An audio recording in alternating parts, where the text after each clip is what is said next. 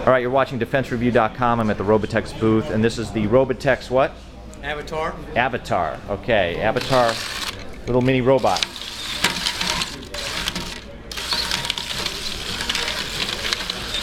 Little UGV, unmanned ground vehicle.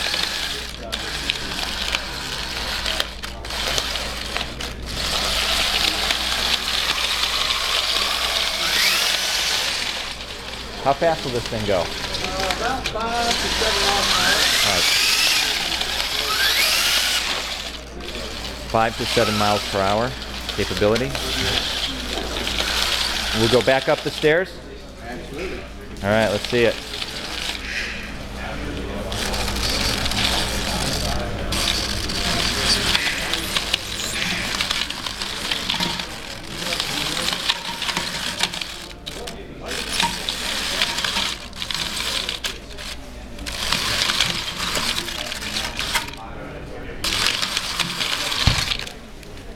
All right, that is the Avatar. Is there anything, whoa.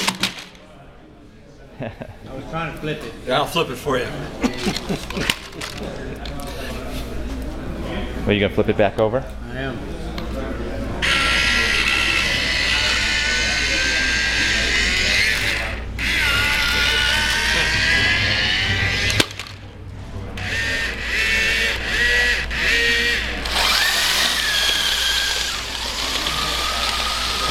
Is there anything you want to explain about it, or just verbally?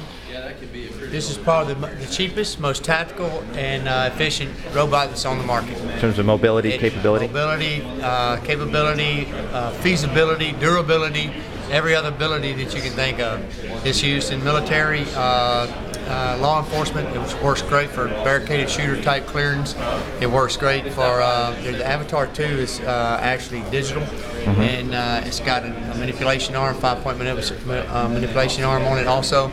The pan-tilt zoom camera. It's got also has a CBRN sniffer with a five gas tester that comes with it, or it can come with it as well. Want to show us the controller real quick? Yep, this is the controller, and this is a controller for the Avatar 1. The controller for the Avatar 2 is similar to this. It's just a little bit longer. It's more. It's almost like an iPad. You want to move the robot, and we'll watch the video.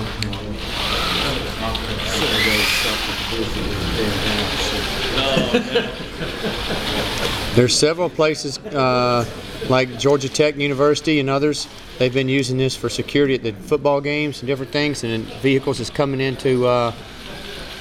They'll take it and they can actually run enough underneath the vehicles, look underneath the vehicles and making sure. It's got the pan-tilt zoom camera to where you can look around. Whoops, wrong one. It's a little blurry there. It'll straighten out for you in just a second. That's because I was looking straight at that car. You might have to reset it since we dumped it upside down. And I'll do that.